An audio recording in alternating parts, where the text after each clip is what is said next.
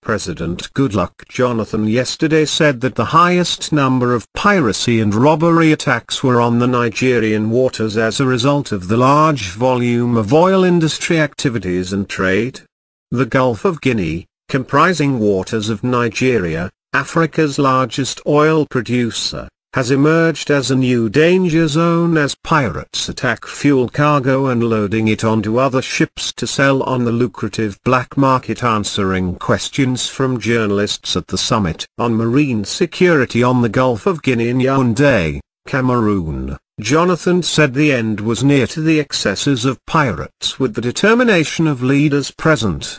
He assured that the leaders of the West African coast and the Central African coast would expand cooperation to check the illicit activities that were hampering economic growth of the region. The summit, attended by heads of states and governments of the Economic Community of Central African States, ECOWAS, the Economic Community of West African States, ECOWAS, and the Gulf of Guinea Commission, GGC, with focus on maritime safety and security in the Gulf of Guinea, ended yesterday. The president said, "The key thing about this conference is the issue of piracy and armed robbery in our coastal waters, of which of course you know we have quite a number of attacks in Nigeria because of the volume of oil industry activities and the trade being a very big country.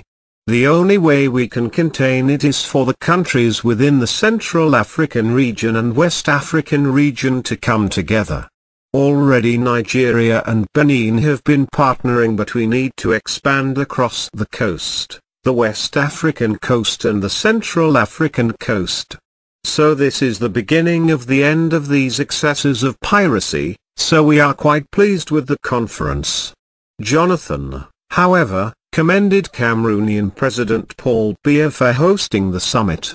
Reading the communiqué of the summit, the Cameroon Minister of External Relations, Pierre Moukoko Mbonjo, said the member states of the three blocs, ECOWAS, ECOWAS and GGC, have agreed on a coalition for a multilateral assistance among all the 25 members. The communiqué reads, "Harmonization of members for information sharing on security issues within the Gulf of Guinea and constant convening of conferences on maritime security. Joint cooperation by military of the three blocs, ECOWAS, ECOWAS and GGC, to patrol and secure borders." They agreed to put up a mechanism for the three blocs, ECOWAS, ECOWAS and GGC, to work together for strategic activities to check piracy. They agreed to put in place structures that will enable the military personnel of the three blocs, ECOWAS, ECOWAS and GGC, to work together with each bloc as well as individual countries. In his closing remarks, Paul Biya said the agreement reached by the leaders to provide a secured space for easy circulation of goods within the regions was within the context of African solidarity. He said he was satisfied with the collective strategy taken for security and posterity within the context of the Gulf of Guinea protection. The Cameroonian president hailed the solidarity and confidence among member states, saying it was the original intent of the summit and it had been achieved.